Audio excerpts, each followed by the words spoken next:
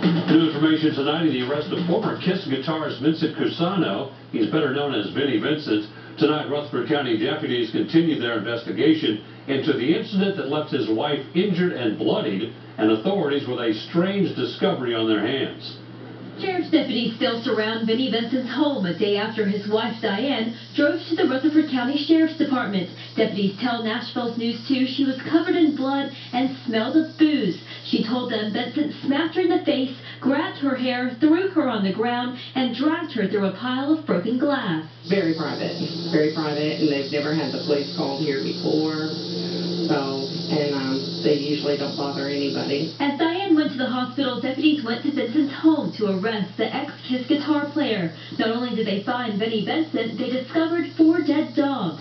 Deputies tell us Diane told them the 4 dead dogs, which they found inside the home in sealed containers, were killed by one of their aggressive dogs.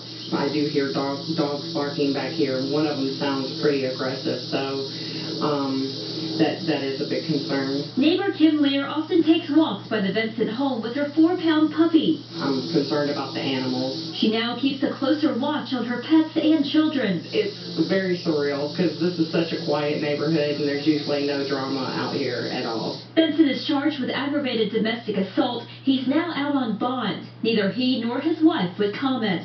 In Rutherford County, Roxana Haynes, Nashville's News 2.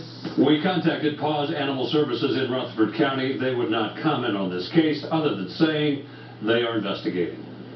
49-year-old Timothy N.